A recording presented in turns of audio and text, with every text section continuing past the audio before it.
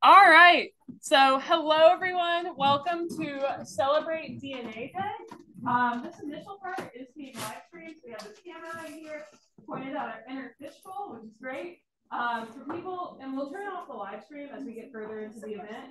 So don't be afraid. We want to inspire some community dialogue after our main speakers, or I guess our kickoff speakers, are finished with their remarks in about 10-15 minutes or so. We'll shut down the live stream. So folks who are watching live, don't worry. We have lots more Citizen Science Month events for you. So you can tune into those later. We just wanted to have this be more of an interactive dialogue, but also have something for our friends on the internet as well. For those who are with us in the physical room, here at the wonderful Westwood Public Library, we have snacks over in the corner there. So please grab some snacks. We got Subway.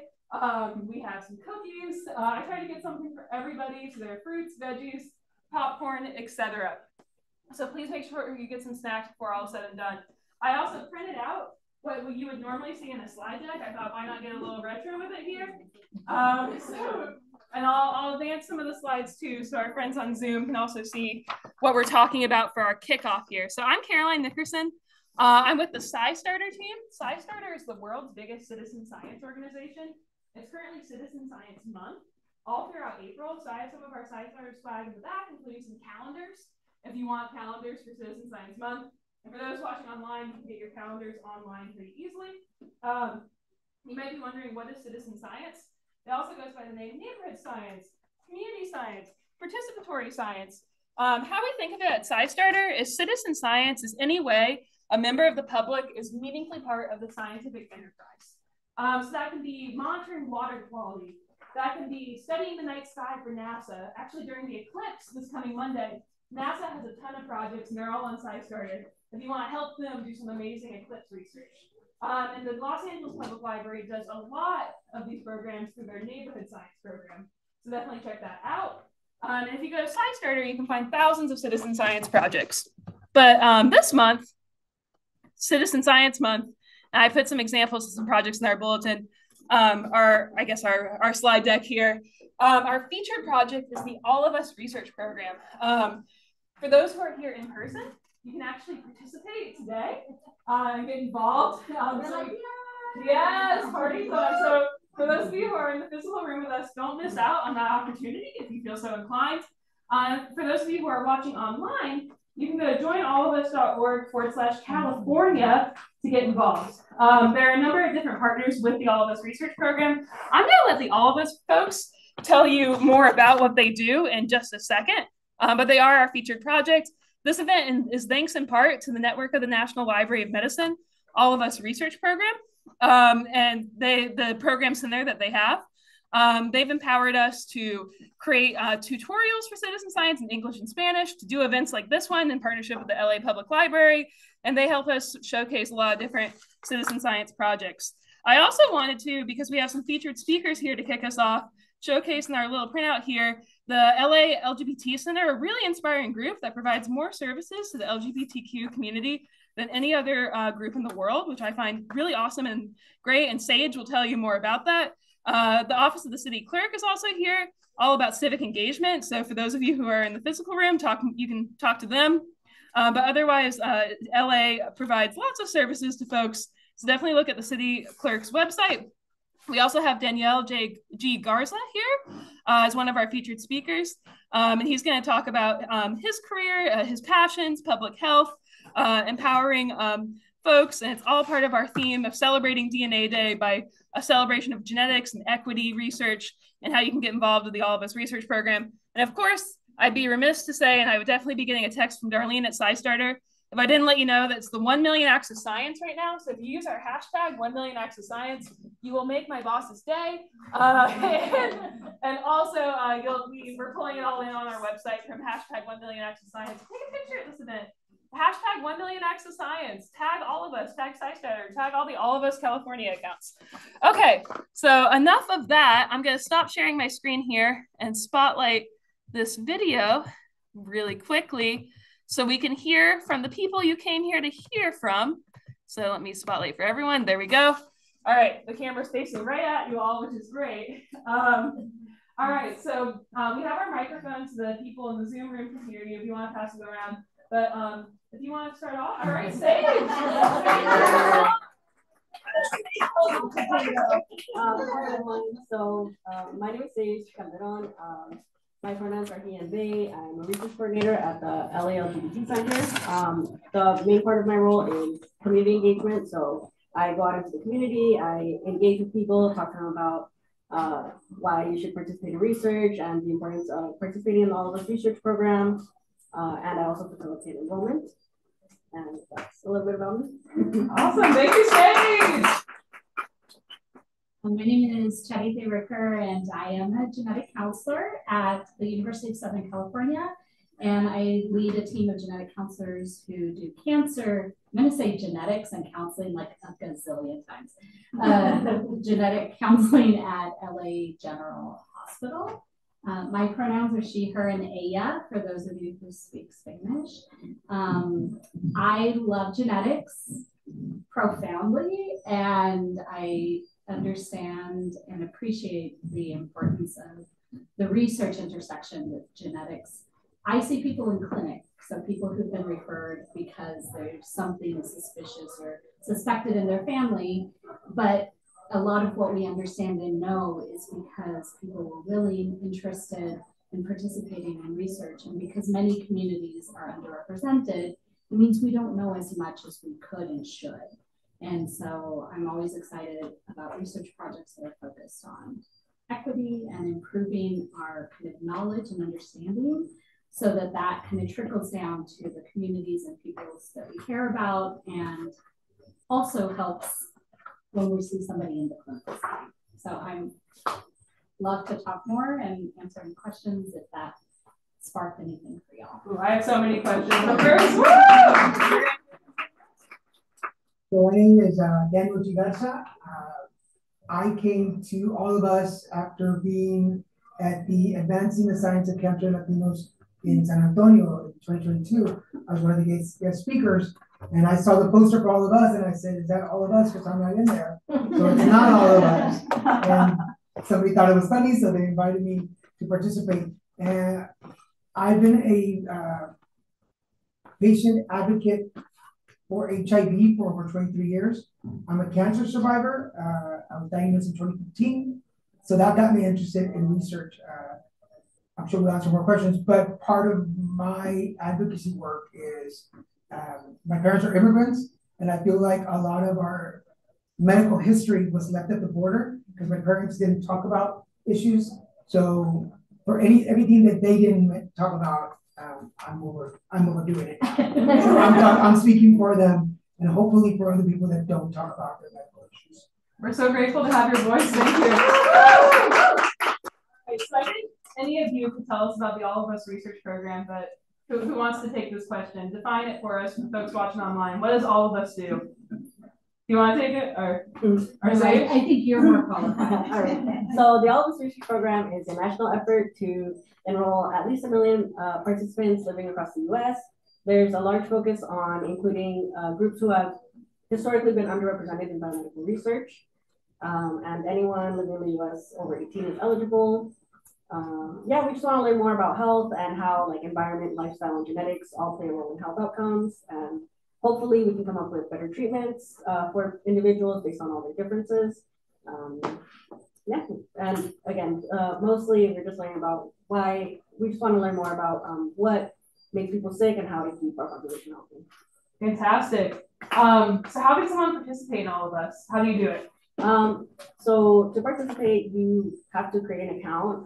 You do need access to like a phone number or email address for verification purposes, but just create an account and you will go through some consent processes that will inform you of exactly what you're signing up for. It'll go through the type of questions that you'll be asked and any risks from participating.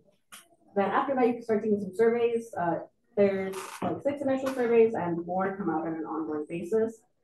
Each survey, they typically take around like 5 to 15 minutes, depending on how fast or slow you might go. You can also start and stop at any time, so that's great. And you can just pause and go back later if you need to.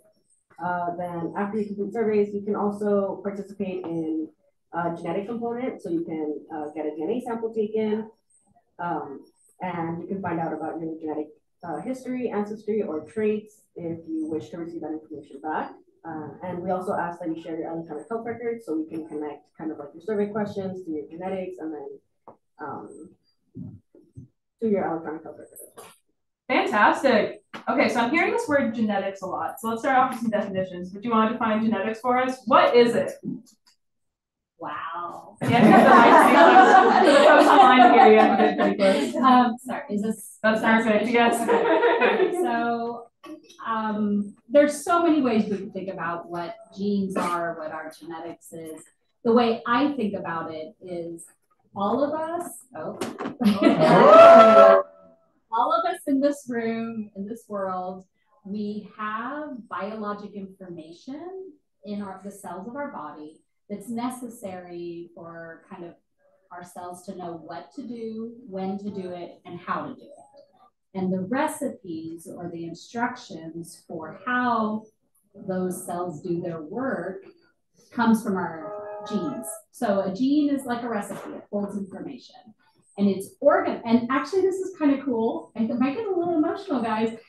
We're in a library. So a great example is if we think about a gene like a recipe, our genes are packaged into things called chromosomes. Those are kind of like books, so a whole bunch of genes that are organized together. We have 2 copies of every book, one that came from the sperm that created us and one that came from the egg that created us. And then that makes up our genetic library, which unlike this library that probably has who knows how many books, we only have 26 sets of books. 23, sorry. Oh my goodness. I think they might remove my list. I don't think I'm allowed to practice as a genetic counselor anymore. You have a total of 46 or 23 pairs, one from the sperm, one from the egg. And so when we look at somebody's genetics, it's kind of like looking at what is written in those recipes by going to those books. And a genetic test kind of does like a spell check. Genetic testing, also known as We also got a definition from Siri. She probably would not have messed up how many chromosomes we have. So I don't know, is that's perfect. Sufficient? I honestly couldn't have defined genetics before today, so I'm grateful to you. Now I can. On the topic of definitions, I know we've also heard the word equity a lot. So who wants to define equity for those who are here in person and watching online? Oh. Nobody told me I had to do definitions. Do you want to? I'm the storyteller. So equity is kind of just, well, when we talk about health equity specifically, it's kind of making sure that everybody has the same access to healthcare and yeah, so it's kind of just like leveling out the playing field. There's a lot of things that lead to health inequities. I don't know if we may or may not get into that, but I have a lot to say about that if anyone has any questions. No, Sage, go for it. Tell us about it. About health inequity? Yeah, go for it. Where do I start? Let's see. Well, first of all, there's been a history, like in the US in general, of like a lot of racist, homophobic, classes, just practices in general in research and in science, and unfortunately also in healthcare. So over time, that creates even larger gaps for people of like certain ancestries. That creates even larger gaps for healthcare access and utilization. So health inequities can be like one thing, for example, could be like a food desert. You know, if somebody lives somewhere where they don't have access to fresh fruits and vegetables, their nearest grocery store is very far away, so they're already slightly at a disadvantage compared to somebody who lives in an urban area. Or even somebody, for example, individuals who live far away from healthcare facilities, that's another kind of like barrier to receiving healthcare.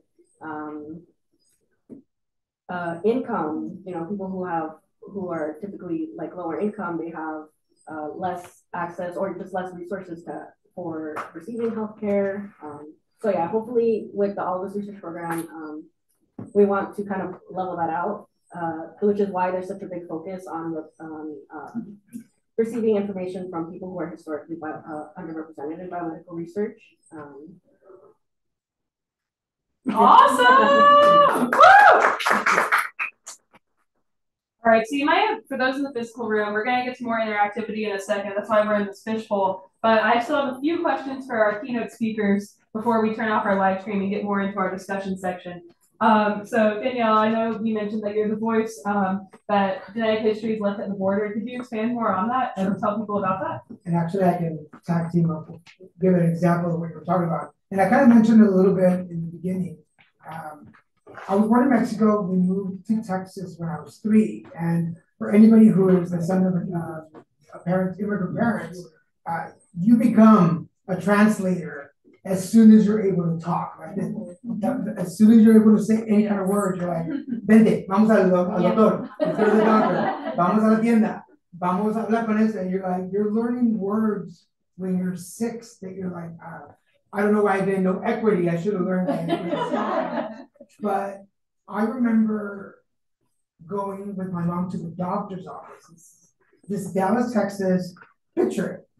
Dallas, Texas, about 1976, 1977. And I'm going with my mom to the doctor. No child should be in the room when their mom is getting checked and having to translate medical words, technical words. But there I was, and the doctor would turn to me and say, and this is a true story, not that the rest aren't true, but this is more true than the other stories. But I would go in with my mom, and my mom was a smoker when I was a kid.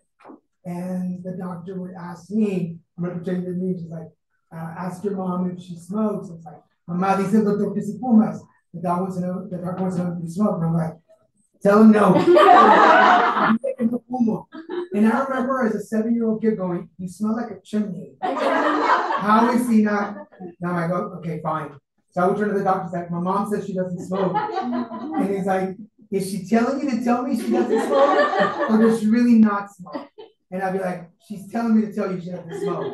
And my mom would be like, ¿Qué estás diciendo? What are you saying? I'm telling him that you don't smoke. Oh, okay.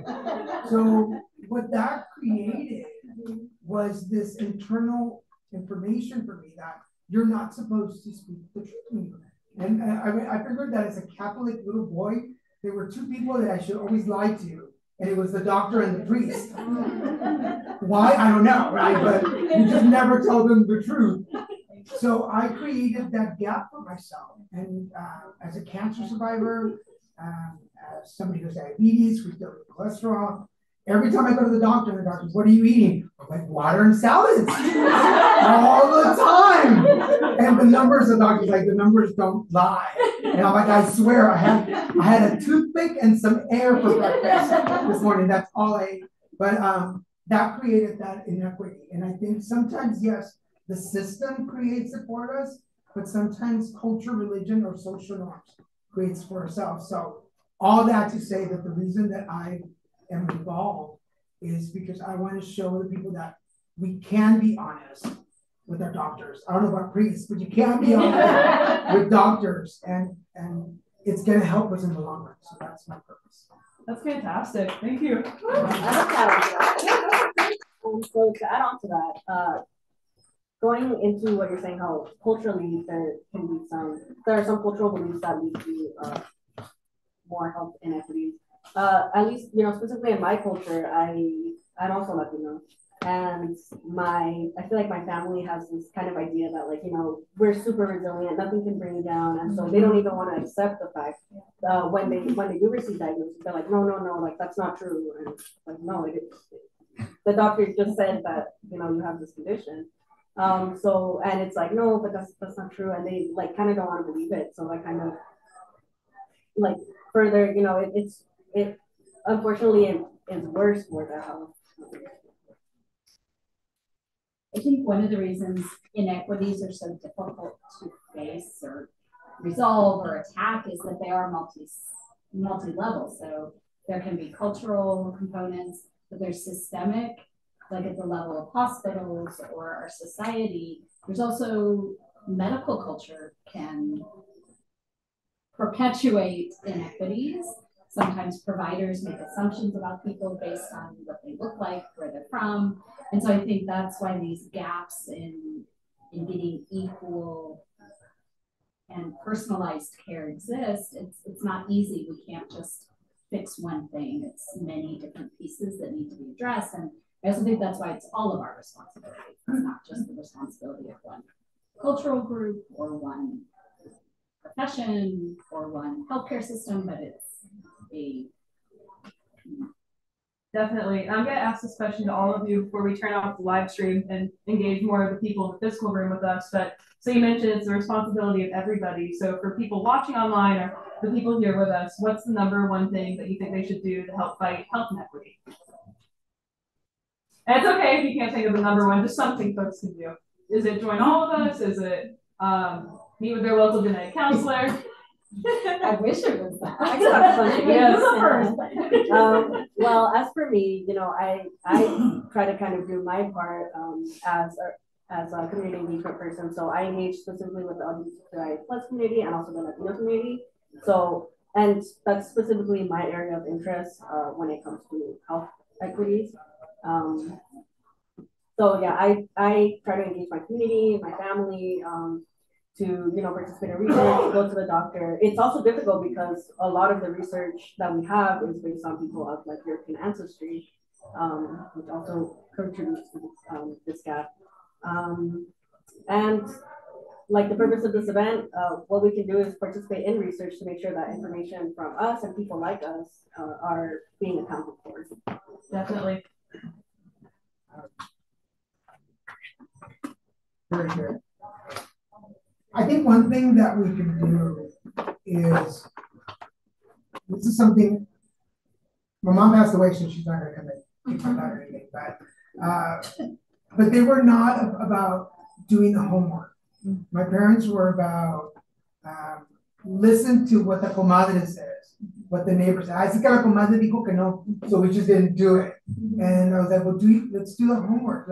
Mind you, this is back when you had to go to the library and research it, but there was never any motivation to do the research and find out for ourselves what was truthful and what was not, what we could trust and what we could not. And for the people here, the people watching, don't take our word for it to join all of us. But go online, do the homework, read the information, find that balance. I'm all about energy work, and it's about mentally, physically, and spiritually being aligned and going, that is something that I want to be involved in. If you've never been involved in any kind of research, in any kind of studies, and you don't have the answers that you're looking for, then maybe being part of research and studies is the way to go. Not to mention, I don't have kids. I have a godson, and he's 2, and I'll fight anybody who doesn't say that he's the most cutest thing in the world. I want to leave some kind of legacy for him. I want to leave a dynasty. I want him to look back and go, oh, my godfather did the homework. He participated. He wants to make sure that I grow up better. So it took, I'm not gonna lie, I'm 53 years old. It took me a while to actually click and go, what is this about? But once I did, I'm so glad that I did. And again, there's so much out there. You can go anywhere. But join all of us. Yes. I think because the inequities that are in excess are multi-level, that means there's a lot of opportunities for us to find the place where we can make the most impact.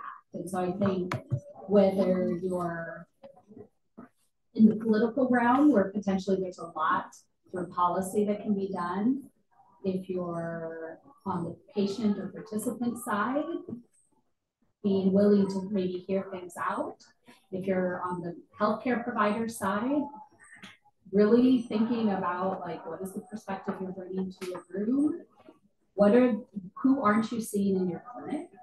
For me, I started in genetics 20 something years ago, and I knew that where I wanted to be was counseling in Spanish for patients who didn't have access. And so that was the part of the world I could potentially impact. I can't impact so many other things, but that was like the one piece where maybe I can make a difference. And so that is where I decided to focus. And so I think it's really for each of us thinking about where can we make the biggest impact and how can we do that? And then supporting others in their paths. Fantastic. Well, I think we're going to close down the live stream now. For those watching online, make sure you go joinallofus.org/California. That's our closing action to you and our friends in the